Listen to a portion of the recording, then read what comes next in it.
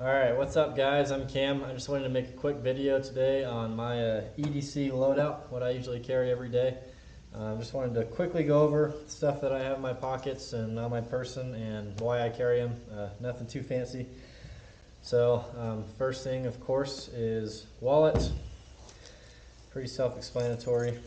And keys. So those don't really need any explanation. I also carry a multi-tool in my pocket.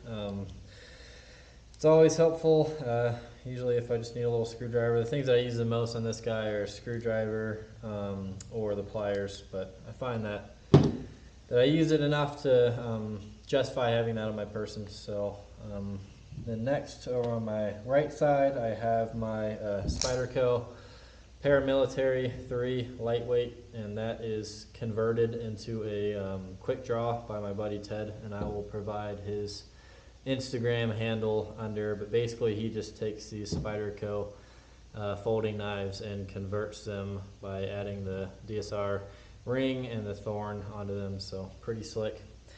So if I ever need to open a box really quick, I can get that done, of course. Cell phone. Nothing really too fancy. Obviously it's a Samsung S9.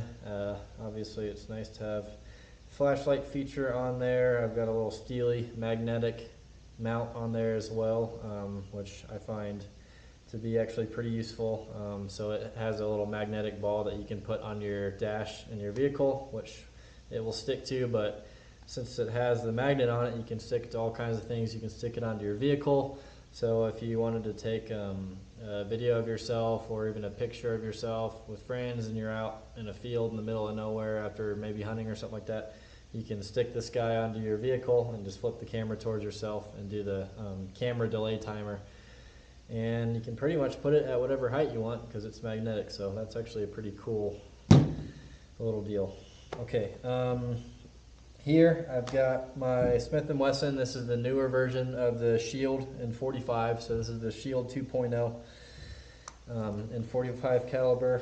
I find this one to be a really nice size. You know, it's basically a full-size pistol, but it's not so big that I find it hard to conceal. So, and another thing that I really like about it is that it's really narrow. So that's, I think, a good function of that guy, and that is in the We the People holster. I used to have a inside of the waistband holster with the 2 clips on it, and I found that to be kind of really cumbersome and actually relatively uncomfortable, and it didn't want to conform to my body shape, especially because I have such a slim waist. So I ended up going with the 1 clip design, which I would personally recommend. And then on the other side here, I just have 1 spare mag, same We the People universal mag holder. And then this guy is a Core Essentials gun belt. So this is the leather gun belt. I can't remember, I think this is the X2 maybe buckle, but these are really slick. So this guy is just a ratcheting belt style. So the nice thing about this is it's really adjustable, so as opposed to a normal belt which has holes every single inch, which only gives you so much adjustability, this clicks every 1/4 inch, and it's super easy to either tighten, or if I want to loosen it, I just pull this little tab here and it pops right out. So throughout the day I actually adjust that guy pretty frequently, and it's easy to do, so I really like that guy a lot. And the last thing that I carry on my person is an ankle medical kit.